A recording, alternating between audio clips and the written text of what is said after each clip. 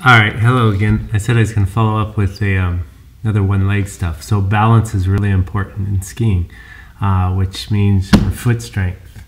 We have to have strong feet. And doing stuff on one foot is helpful. I'm certain of it.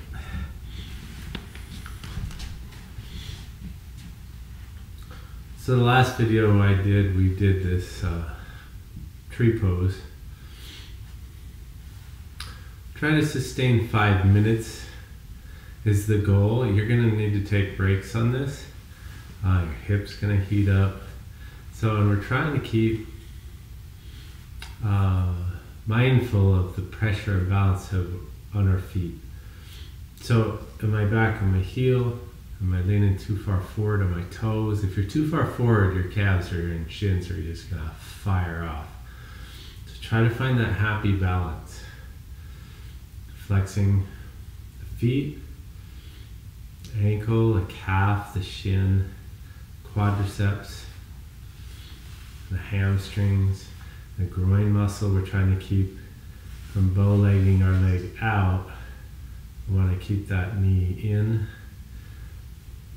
so everything lines up over the center of the arch, center laterally and center fore and aft. And you'll find you lose your balance once in a while, just like that. And our goal with this was to be able to look around and assess things around you and maintain your balance. Okay, so that's the goal. And the only way you're going to get there is to do this stuff. Put some headphones on and balance on one foot. Okay, you're going to follow along and make me your pace setter. Just turn the audio off if you listen to me already, because there's a teaching, and it's beneficial, I believe, to hear teaching of why I do what I do for skiing. Okay, so all this actuation we're going to do today, standing on one leg, without slumping. Okay, I want to stay tall on it. Is going to simulate some of the motor skills of skiing, of extending. Okay, when we extend out, we're going to have our foot flexed. This is something that in my earlier videos I was extending the whole foot.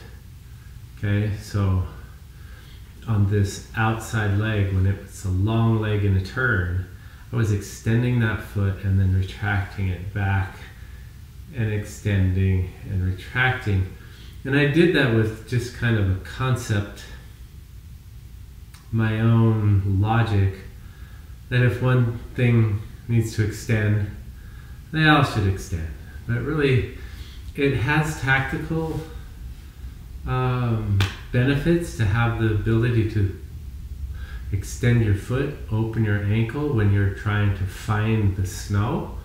You may, if you're a racer, you might have come over a transition and got a little too light, and you reach out and you get that, you find that snow with your ski through an extension, and then you make the adjustments from there. But for the most part, if we want to be dialed on our ski, we want to extend so our weight is going through the center of the arch. And that'll be hard to do if we open the ankle. So we want to keep that ankle flexed, tight, and extend with that flexed ankle. That's going to keep us forward and finding the front of that ski. Because if we don't find the front of that ski immediately, it's not going to bend. It's just not going to want to bend yet. So we want to go through transition and have the front of that ski immediately. And that's what the flexed ankle during extension will help do. And then as we come across here, this outer leg is going to flex, but not as much as if it was the inside leg. Okay, so we're coming across, we're flexing this outer leg, and it's giving up things to the ski on the other side now. And it's gonna direct, aim, and pressure. We're gonna keep that foot flexed, keeping that ski in there. It may only touch 0 to 10%. Sometimes you might even be on it through transition.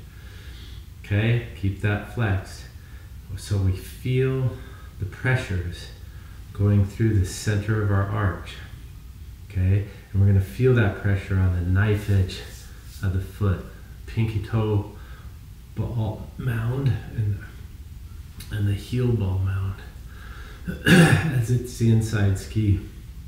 And it's going to help steer and aim and set yourself up for a transition from the other leg onto this leg now. And we've transitioned, we're building pressure even before we change that edge.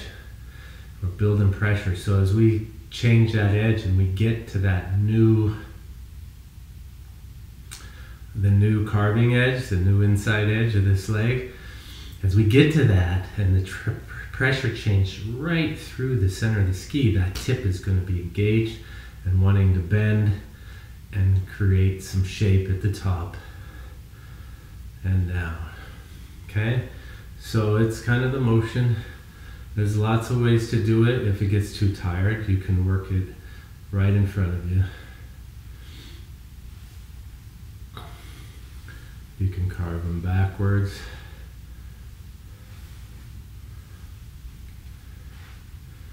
So as we learn to articulate the foot, it can feel actually very fluid and smooth. There's a lot going on in my foot in helping keep the direction. Okay, so we're trying to match the direction of the foot with the knee.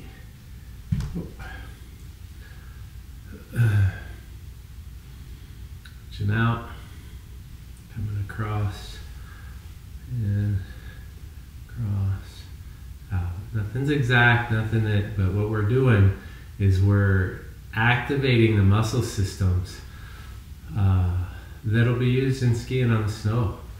Okay, this leg does get bent and point that way. Okay, the inside leg, and we want to pressure it, and we're going to extend it through a turn. And we're going to let it absorb as it releases.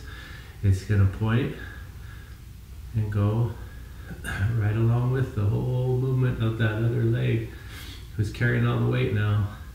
But we still have to be active and steer and move the legs. Okay, there's other things you can focus on too, is to draw your belly up. Draw your belly into your ribs. Activate the core through your pelvis, back side of your pelvis, front side. Draw that up and make some movements. Keeping your arms, you can actually do some ski pole work as well. Okay, so we take our hands. When I'm coming across here, I'm moving for a pole plant. Boom, touch the pole plant, and now this pole is coming back under me. Inside pole is off the snow. Okay, coming out here, it just kind of follows along. Pole plant, pole plant, pole plant. Okay, so the left arm here, what it's going to do is quite the opposite. When it's back,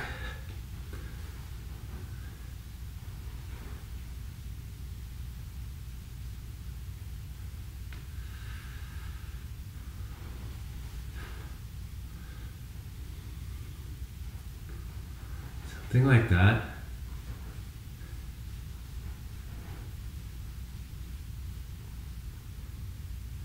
Kind of more, I got some uncoordination too, but that's motor skills. Okay, that's what we do. If we can just spend some time to music and work on what that skill is, this way or is it this way? This makes more sense. And I think that's probably how it goes on snow. It's a little awkward here. Okay, so we're going for 5 minutes on a leg. Do 2, do 1. Okay, but as you get the ability to look around and move things and adjust things in your body and stay on one foot, then when you hit those bumps in the terrain and all these little things you want to do, you're going to have better balance. better outcomes. It's a theory. It's what I do for my teaching. So give it a try. Talk to a ski instructor after you do these exercises. Go book yourself a lesson and say, I want to learn how to ski on one foot. I want to learn what that's all about. Book a level 3 instructor for a specific private lesson on skiing on one foot. And use your new balance motor skills to make that a successful lesson. That's the theory. And that's the lesson, a little bit short of 5 minutes probably. Oh, it's 10. Okay, I don't have a good track of time. All right, I hope it helps. Cheers, I'd love to do a lesson with you too.